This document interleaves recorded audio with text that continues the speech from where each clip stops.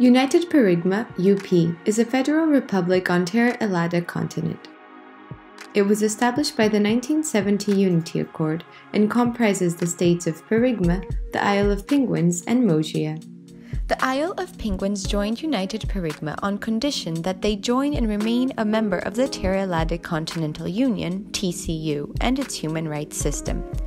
Following the recent withdrawal of United Perrigma from TCU, however, the Isle of Penguins declared its independence from United Perrigma.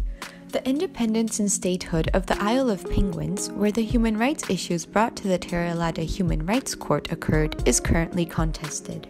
For a very long time, United Perrigma has strived to embrace the spirit of living in the UP community, where everyone's beliefs, religion, sexual orientation, opinions, and expressions are tolerated as long as they do not present harm to others. This has, however, led to serious conflicts in the Isle of Penguins between penguinatics, the religious majority that believes in Mother Penguin, and other people in UP. In the spirit of this tolerance, the federal government of UP passed the Federal Law on Education, FLE, which aimed at fostering tolerance in schools. FLE defends freedom of expression but prohibits hate speech and the use of clothing that can menace the safety or security of students. Following the approval of FLE, a wave of violent protests broke out in which penguinatics argued that the FLE is an affront to their right to religion because their religious dress, the robe of Galapagos penguin, is deemed prohibited. There have also been intense debates in United Perrigma about the right to a clean environment and whether non-human species are entitled to such a right. Unprecedented deaths of hawks and penguins in the Isle of Penguins and other territories led UP to research and conclude that the deaths were caused by a cheaper version of pesticides manufactured by Rosa Pest Inc., a company that belongs to Mr. Montero Rosario. In April 2020, United Perrigma passed the Federal Law on Pesticides, FLP, which permanently banned the cheap pesticides that killed the animals. Soon afterwards, a devastating crop failure occurred in the Isle of Penguins, which many attribute to the lack of access to pesticides. Some people challenged the ban in the Constitutional Court, arguing that the measure violates the local community's right to food, which triggered another wave of protests.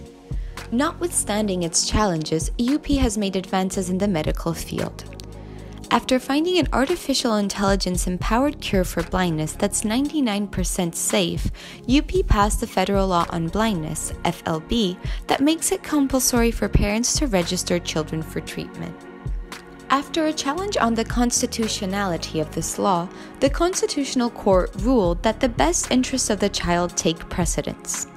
This, however, added to the grievances of many penguinatics, including the Rosario family, who believe that the cure may constitute an interference with the will of Mother Penguin. In response to the ongoing and rampant protests, United Perrigma passed the Apposa Act, prohibiting assembly without prior approval or protesting on private premises. In order to evade this law in her protest against the government, Montero Rosario's daughter, Cartalia, decided to use holograms and humanoid robots dressed in the Galapagos robes. While under the impression that these were real humans, police used lethal force during the protests. Under the instruction of the victims of these allegations, an NGO, Médicos de Caridade, has brought a case against the United Perrigma in the Tierra-Helada Human Rights Court. MDC claims: 1. United Perrigma's Federal Law on Pesticides violates the Rosario family and others' human rights.